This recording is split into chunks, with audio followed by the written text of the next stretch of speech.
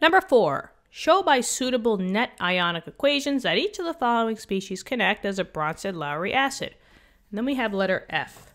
So we just have to show that HS negative can act as a Bronsted-Lowry acid via a net ionic equation.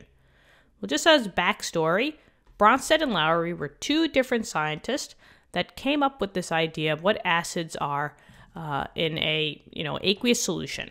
And what they noticed was that acids always donate protons, or H pluses. This is called hydronium.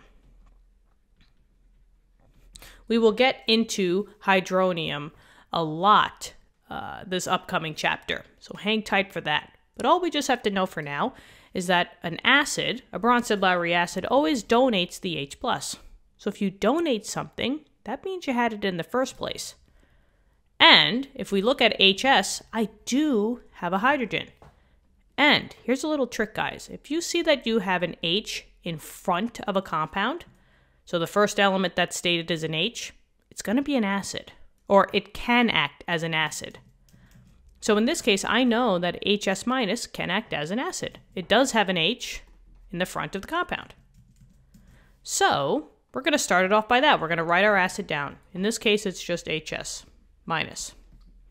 And since we're doing net ionic equations, we need states.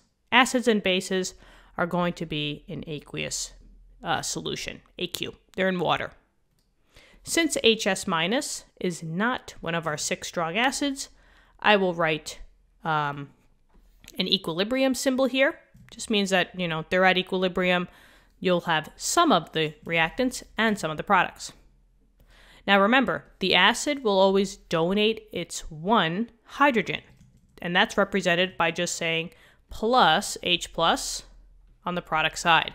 That means that you lost that one hydrogen that you had.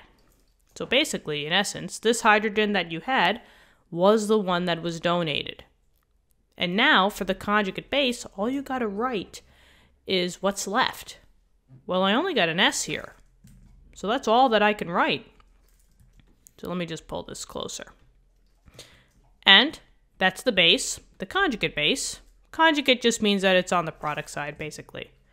But now the only thing that we didn't do was we just have to add a -1 charge to the beginning charge. HS had a -1 charge. So I come over here, I started with -1, and now since I lost that hydrogen, I'm -1. -1 minus 1 is a -2. And now we are done. That's all you got to do, guys. This is your net ionic equation showing that HS minus is a Bronsted-Lowry acid.